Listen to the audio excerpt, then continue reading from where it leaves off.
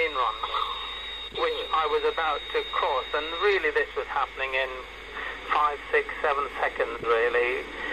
Again, before I could do anything more about it, I hadn't any other runway left, and I was heading straight for the village at the end of it, a village called Bradenstoke. So you had nothing you could do at that stage but take off?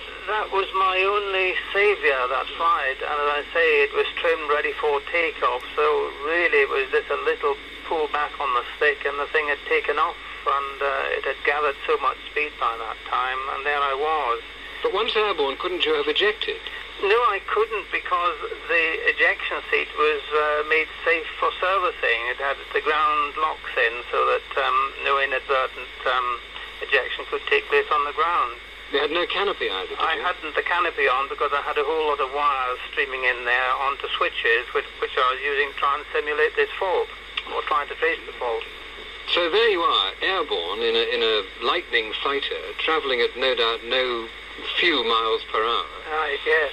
Were you in radio contact with the ground? Could you ask for help? No, I wasn't, because I was using hand signals with a Land Rover, which was in contact with the air traffic control, telling them, yes, I was ready to do another check and another check, and this was my only contact. So really, I'd lost contact with the ground when I took off like that. So did you fly around in a circle? Well, no, I obviously had to try and get the speed back because it was building up on me, and I had the undercarriage down, and I recognized that it wasn't a good thing to let the speed build up. So I recalled then what I was taught that morning, how to get it out of reheat, and managed to get it out of reheat and throttle back before the speed built up too much. Then, of course, it was a case of trying to save myself, really. It was self-preservation. Was I going to attempt to land? Where? What could I do? So, really, I tried to compose myself a little bit and made an attempt to land on the duty runway. Now, in fact, you have flown an aircraft before, haven't you? Well, I had been pilot trained as an engineer of a light propeller aircraft, that sort of Tiger Moss, Chipmunks and Harvards. Yeah. But nothing of this sort, obviously. Oh, heavens above, no. I'd never flown a jet aircraft before, no. So how did you get down?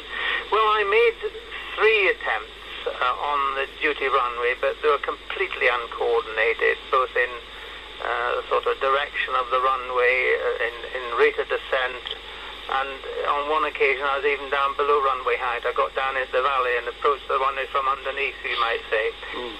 So I knew I was going to make a mess of it had I attempted any of those landings.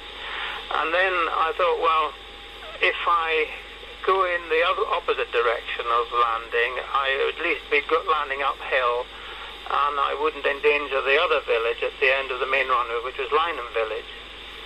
So I tried a circuit on the main runway in the opposite direction, and it seemed as though I might be better off that way. So I made a long circuit, a wide circuit, and came down, and I felt as though I was starting to handle the aircraft better, and I seemed to get the line of the runway ahead of me, and it seemed as though I was going to touch down at the right place. And I was intent on keeping it down if I could. I didn't want to do it again, really. What was the landing like?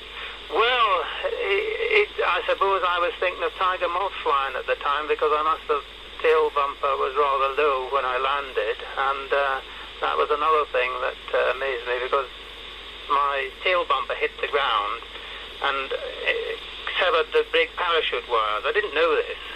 So when I had all 3 wheels on the ground, I was looking around the cockpit for the brake parachute toggle to pull, which I found eventually, pulled it, but the brake parachute just dropped off.